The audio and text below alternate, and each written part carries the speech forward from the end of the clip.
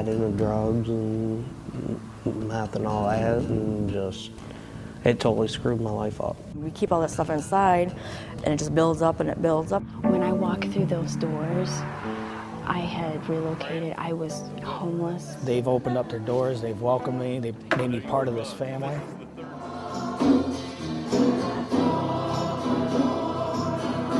If it wasn't for me kind of getting to that depth, that the lowest as I could go, and turning and knowing that God was my salvation, there's no way I'd be here doing the things I do. They speak of their faith as if endless blessings flow. It's brought me back from some really hard times.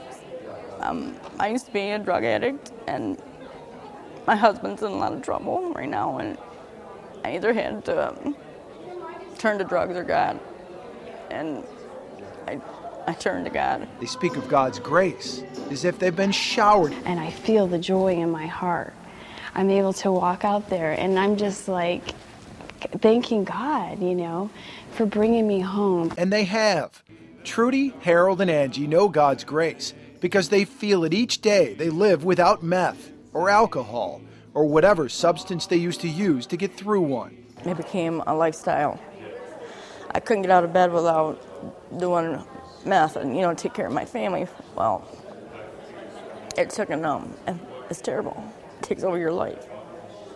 It takes your family from you. Addicted to meth and away from her family in jail, Trudy had hit rock bottom before a friend brought her to the river. There's just something about this church. They don't give up on you. They come to your home and check on you. They call you. They make sure you're okay. You just don't come here Sunday and that's the last you see them. Through the power of prayer and a renewed faith, Trudy has been clean for over a year now. It's made a dramatic difference in her life and in her relationship with her children. They're just like, Mom, you smile all the time now, you know, and you see a different attitude in you, and you look better, you know, physically they see it. I pray every night. Sometimes during the day when I'm just getting really frustrated, I just reach out. You know, God, just help me get through this, or what should I do? Or I'm just really frustrated right now. Give me the strength to keep on going. There was a time when Harold didn't want to keep on going. There was moments of suicide thoughts. There was moments of just, weeks of depression. Depression and rebellion brought on by the death of his beloved mother. Harold was upset with God, and it wasn't until he met his wife in 1999 that he renewed his walk. A walk that has grown stronger since they joined the river. They've opened up their doors, they've welcomed me, they've made me part of this family. Feeling welcome was a welcome feeling for Harold, who was often shunned because of his look. Some of us carry our past, hidden, and then me, I got tattoos, so some of the first impression people get, they see this guy with tattoos and knowing that he grew up in Detroit, and they start shutting their doors and thinking that I'm crazy. Not at the river. Here he's an active member, sharing his gifts with the rest of the congregation. I know there's 4 walls that we all sit in here, a little bit of a shelter, but there's really no boundaries to how big you can grow as being part of the river family. Like Trudy, Angie was born and raised in Allegan. Like Trudy and Harold, her connection with God, her faith, came to life at the river. There was no judgment here. It wasn't, well, you're an unwed mother and, you just had a baby. Well, where were you all these years? What have you been doing with your life? No. It's a warm welcome. You want to see God? You want to worship God? Welcome. Months later, she's back on her feet and welcoming others with a job, a home, a car, and hope of regaining custody of her baby daughter. God had to show me the light. He had to show me, I am here. I have not forgotten you. I have not let you go. Because there was a time in my life where I had kind of been angry with God because I thought that he let me go. Stories like these are fairly typical at the river. I'm amazed weekly, I guess, at what God does. But I've at the same time come to expect it and to hope for it. When John Vugdeveen was called to pastor this church 3.5 years ago, the river resembled a well run dry. Only 12 people showed up for one Sunday service, a broken church in a broken community. So the church cried out to God for help. His answer was to send John and his wife Lori, home missions, Classes Zeeland, Classes Holland, and friends like Mark and Leanne Jansen. all became involved in rebuilding the ministry. And the first thing they did was saturate the church in prayer.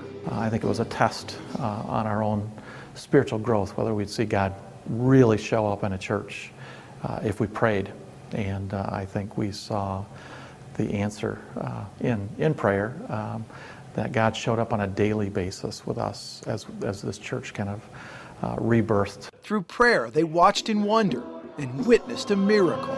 He's going to do the greatest miracle for us.